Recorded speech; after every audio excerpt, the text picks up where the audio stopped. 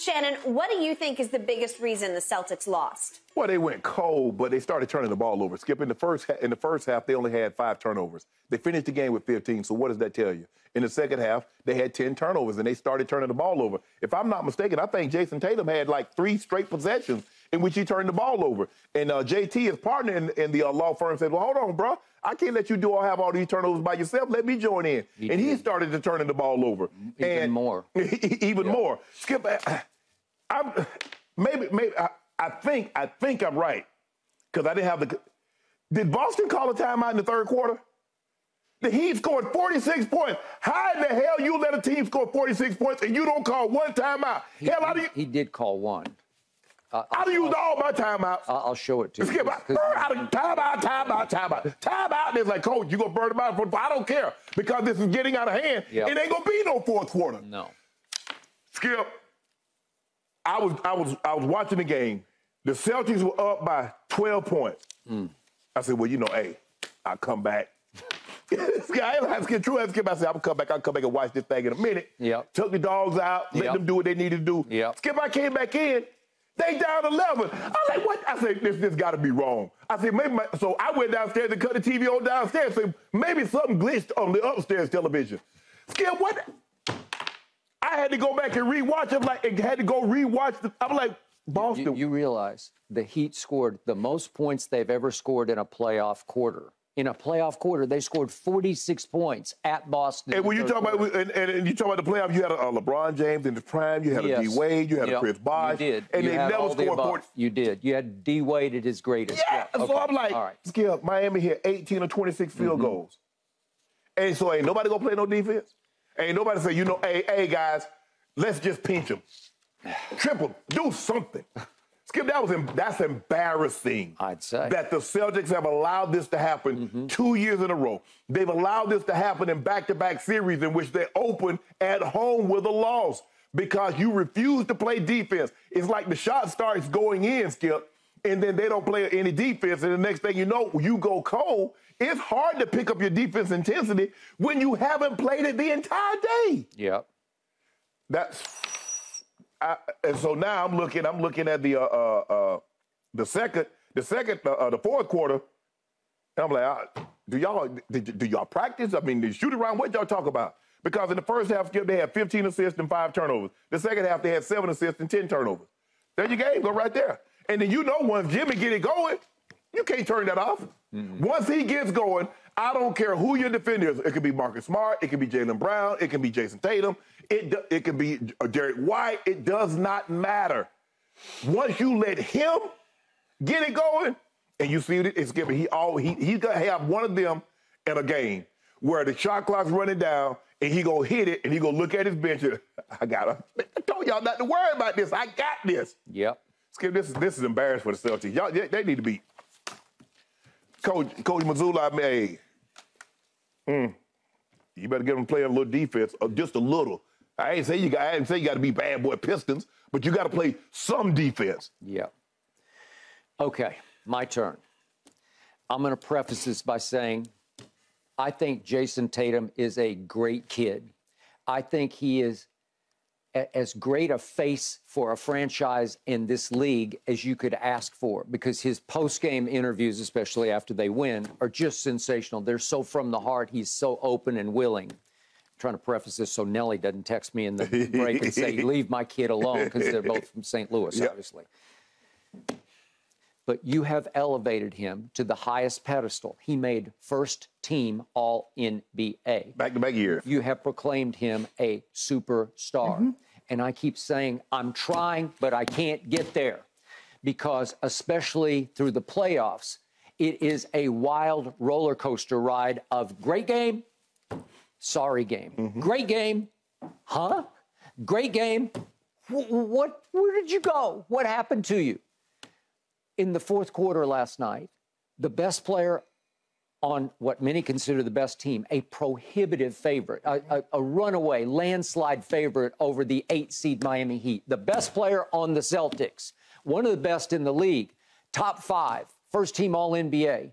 He did not take a shot in the fourth quarter. He didn't take a shot. Should I blame him for that? Should I blame Marcus Smart, the point guard, for that? Should I blame Joe Mazzulla, the coach, for that? Or maybe all three should split the blame equally? But Skip, this, I think, was his 5th or 6th game in which that has happened. Okay, I don't get it. He's almost like a Kevin Durant-like figure, where we see all the talent. We see explosive. We saw Game 7 against Philly. We saw the very end of Game 6 at Philly. We see him explode. Shannon, he is so long, his arms are so long at 6'8", that when he extends to the basket, it's almost like his arms can extend another extra foot, like they're elongated arms. Right. I've never seen anything quite like it. But he can go as cold as anybody in the league. And what happened in the playoffs last year? He led the whole playoffs with 100 turnovers. Seemed like he had cleaned up some of his act this year in these playoffs until the home stretch last night. So he's not only is he not taking a shot in the fourth quarter, but you brought it up. Under 3 minutes left, he has 3 turnovers, 1, and then he had 2 under 2 minutes left. Okay. Again, the first time you're down 5 and you have a chance to cut it to 2 or 3. Okay. And then the next time you're down 7, next time you're down 7. But it just felt like you're on the verge, and then your best player did that, and then that? Are you kidding? And Jimmy Butler, to your point, listen, again, Miami scored 46 in the third. Shannon, they scored a grand total of 20 points in the fourth, so they were sort of asking for it. But the beauty was they went into the fourth with a 12-point lead. So they're trying to just sort of nurse the game home, which Jimmy is very good at doing, just with the game on a string. But the point was then Jimmy comes down and you did the wink shot. Well, you want to talk about psychologically demoralizing? It's just like, wait a second. I'm pretty sure Derek White, because it airballs, didn't get a piece of it. Yes. He didn't get credited with the block, but it looks like he blocks the shot. Right. Jimmy gets the ball back. But he is so aware that it's like, oh, well, he got me, but I'm going to go get the basketball. And then I'm going to create a whole new play on the far side of the floor. Shannon, he is playing extremely athletic chess with the other team because he is, listen, this is a beautifully explosive athlete at 6 feet 7 inches tall. Right. He plays so strong to me, but he plays so shrewdly. He is so crafty. He is on. You're reading your stats. Yeah.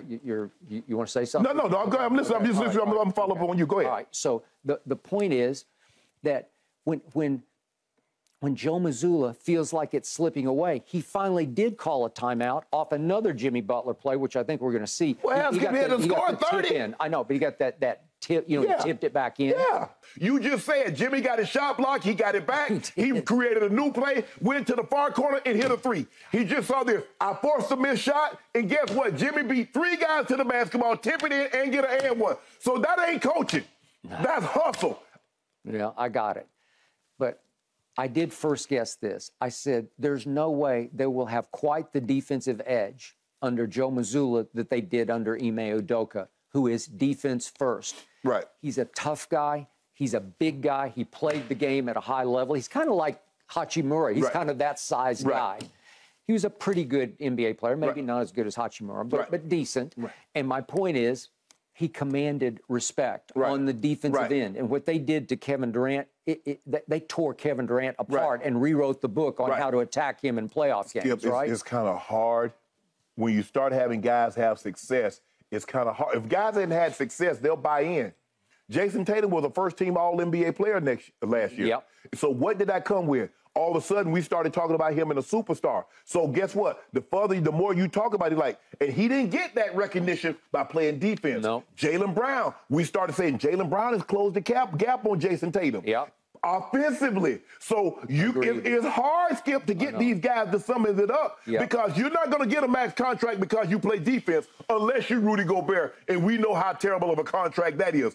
And so what you're doing is you see guys start focusing on offense. Okay. The defense starts to slip just a little. But Joe is offense. Yes. That's his signature. That's what his focus is. And plus, he came in. Now, he's the head coach now. He came in as a substitute.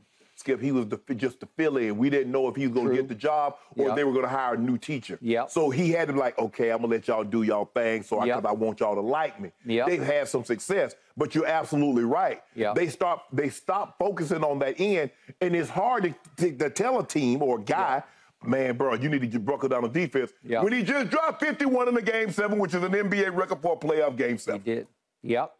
Okay. And last night he kept reaching for Peyton Pritchard, and it surprised me because Grant Williams has become he's DNP coach's decision. Yeah. He's way in the doghouse. Yeah. And he was instrumental in their run to the finals. And He was. right. He okay. was. Yeah. Okay. Is the team going to love that? Because I think he's fairly liked or loved. Right? I think so too. Malcolm Brogdon. They got 30 points off the bench. But Skip, when you think about it, Max Strus, 15 points. Gabe Vincent, 15 points. Caleb Martin, 15 points. Kyle Lowry, 15 points. Okay. Jimmy Butler. You just gave the recipe for victory. Yes! That's how you do that. Okay? And who orchestrates all that? Who gets them the basketball? Jimmy Butler. Yeah. He plays point guard. He plays shooting guard. He plays small forward, right? In fact, he plays power forward half the time. Yes. Okay? So he does it all for them. And you get Bam chipping in with a 20. Yeah.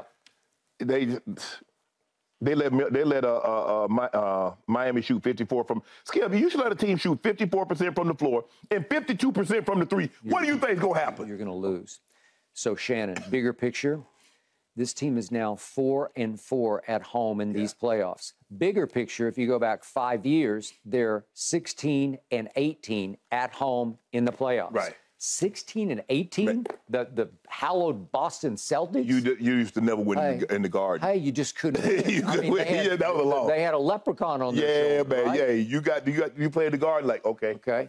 So Jason Tatum, as you sort of get revealed over time, and remember, he's finishing his 7th year. He's only 25, but he's been around. Yeah. So you can't cut him too much slack about he's just figuring it out. 7 years is a lot of basketball. He's starting to show himself as more Durant-esque, Kevin Durant-esque, because Kevin is more follower than leader. I'm not saying Jason's a follower, but I don't know if he's a dynamic leader. They don't seem to follow him in the fourth quarter. He doesn't have Jimmy Butler in him where he just says, give me the ball and get out of the way, and I'm going to take you guys home. It seems like Smart is probably more the leader, or Al Horford because of seniority. Yeah. But it seems like Smart is the one that calls them together and tries to calm everything down. And when he sees the guys arguing with calls, he's like, hey, let it go. It's okay. Let it go. Well, listen, at some point, Jason has to become more consistent because they're too good for they were 8-point favorites last night. They're 9.5-point favorites in game 2 because the odds makers are saying, well, surely they'll come out mad in the second game and just blow them off the floor. And they should, because they're way better. I thought, that's what I thought too, Skip. I was thinking the same. I was like, oh, yeah, they got this. I see, now they're playing like they're supposed to. I see they run out there with a 5, and the next thing you know, you run off and they're up 10, 12. I'm like, oh, yeah, now you're playing like you're supposed to play. And then I come back, I thought my TV had glitched. Wow, what a third quarter. It was terrible. Thanks for watching, Undisputed fans. Subscribe here to get the very latest from Skip and Shannon. Plus, go watch a few segments from our other shows on FS1.